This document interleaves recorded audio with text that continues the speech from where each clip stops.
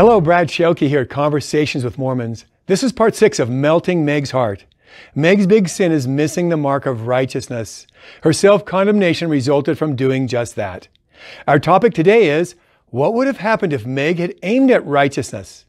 We know the answer because I led her to do just that by asking her to compare me to Jesus, who embodies righteousness. She couldn't help but smile as she said that compared to Jesus, I wasn't doing so well. She smiled again when I told her the words of a quiet woman who laughed after saying I was a total failure compared to Jesus.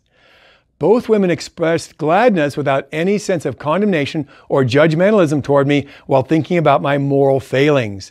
They didn't know why they were glad, but I did. The prophet Isaiah lived 700 years before Jesus. He declares that God is well pleased for his righteousness' sake to exalt the law and make it glorious.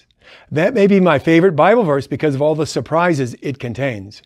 Isaiah's words mean that the joy of the Lord is about moral flawlessness. Meg bears God's image, and when she joined God in what makes him glad, she smiled. Even though that's good information, I didn't tell her. I needed to first help Meg bypass her pride to experience a related principle of righteousness, that failure isn't the cause of our self-condemning or judgmental thoughts. The true cause is counterfeit standards we use to measure the failure we see. Meg said she should always measure people by Jesus, by never doing evil, by being morally flawless. She then said that while condemning herself, she was measuring herself her way and not by Jesus. I then asked if she would have experienced self-condemnation if she had measured herself by Jesus instead of by her low standards. She wouldn't have, and might even have laughed at herself for failing. I've asked many hundred people this, and people say the same thing. They seem surprised at not noticing before the simple connection of self-condemnation and judgmentalism to lowering our standards from flawlessness. Why do people say this? God created human nature with a fundamental principle. That principle is dependence. We love independence and are slow to learn dependence as the way of life. Here's how dependence works.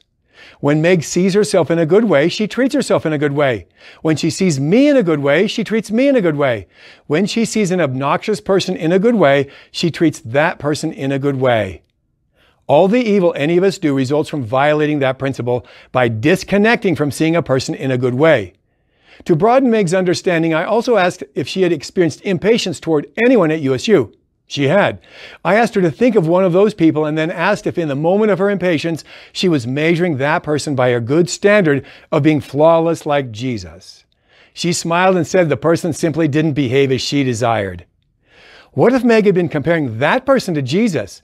Would she have experienced impatience? Meg said no. I've asked this of many hundred people, and everyone seems surprised to say what Meg said. Why did this discovery surprise Meg? It's simple. Her pride hates the principle of dependence because her pride craves credit for her good behavior. This means that her pride hinders her from self-reflecting honestly about how life works, how dependence works, how right relationships work. I didn't tell her these things. Instead, I helped her discover them by bypassing her pride. After each discovery, I expressed identification with her in our common need to be honest about whatever the point was. Righteousness means that all things are in the right place. Since that includes both dependence and moral flawlessness, Meg and I cannot find righteousness in ourselves. We need to look outside. To look inside ourselves is counterfeit righteousness, which is better known as self-righteousness. I didn't use the word righteousness with Meg, and I didn't tell her she was self-righteous, even though she was. In any case, she couldn't just stop being self-righteous. She needed to discover true righteousness and trust it. Up to this point, I had helped her learn to aim at righteousness in 2 ways and taste the joy of the Lord. First, she discovered that it's good and right to see herself as a person and never as an object. Second, she discovered she should always aim at moral flawlessness. Next week, we'll explore the third aspect of righteousness that I led Meg to discover that she needed to aim at, that Christ already put away all evil by the sacrifice of himself. That is the place of fullness of joy. Until then, please join me in thanking God for the principle of dependence, that when you see others in a good way, you treat them in a good way. Welcome to the conversation.